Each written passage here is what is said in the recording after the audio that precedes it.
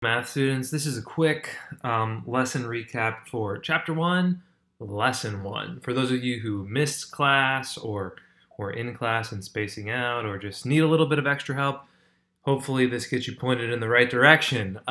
In this lesson, we talked about exponents. So we started off by reminding ourselves that powers are made up of two components, a base and an exponent.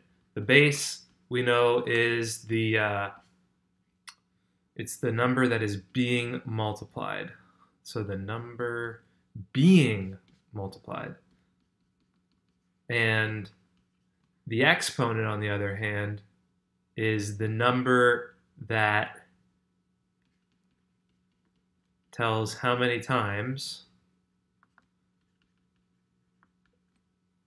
we multiply the base by itself. I'm kind of abbreviating things, but if you're listening, you get the picture. The visual component might help you here. The base is the big number. That's the number that we are going to multiply, and the exponent tells us how many times to multiply that number by itself.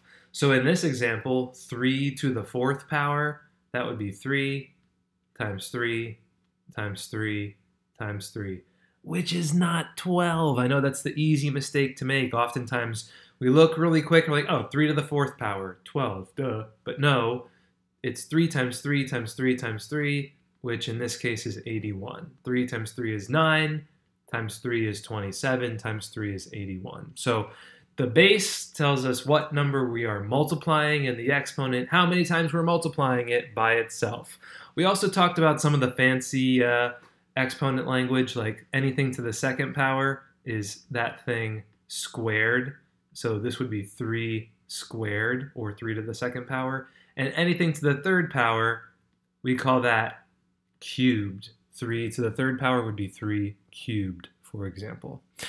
We also talked about the 2 types of exponent problems you'll probably see. One would be asking you to write each product, aka each multiplication problem, as a power, as an exponent. So this one would be written as 4 to the 5th power, because 4 is the number being multiplied, the base, and it's being multiplied 5 times, the exponent.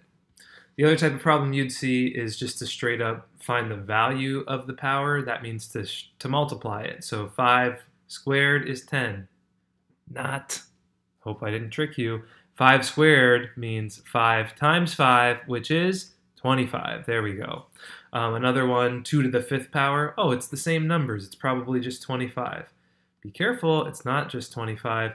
2 to the 5th power means 2 times 2 times 2 times 2 times 2. 2 times 2 is 4, times 2 is 8, times 2 is 16, times 2 is 32. All right. What else can we recap from lesson 1?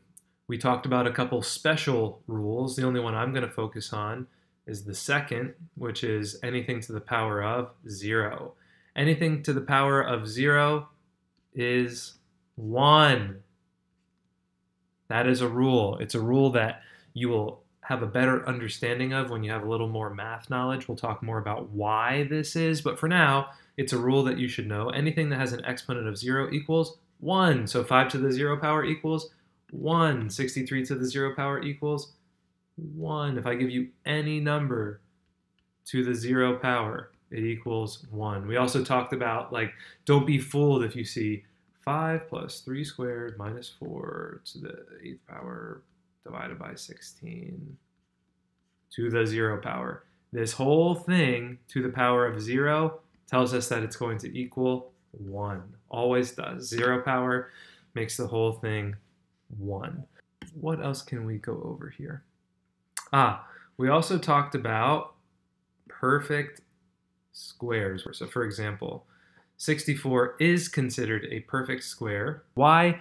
Because it has a number that can be multiplied by itself to get a product of 64. Any number that has a number multiplied by itself to get that product is considered perfect. So 20 is not a perfect square because there's nothing multiplied by itself that can get you to 20.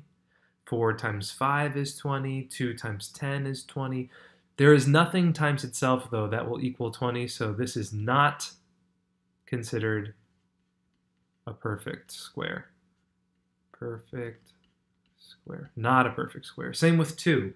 No number times itself can equal 2, so that is also not a perfect square. Perfect squares are numbers that have a whole number multiplied by itself that can get you to that number.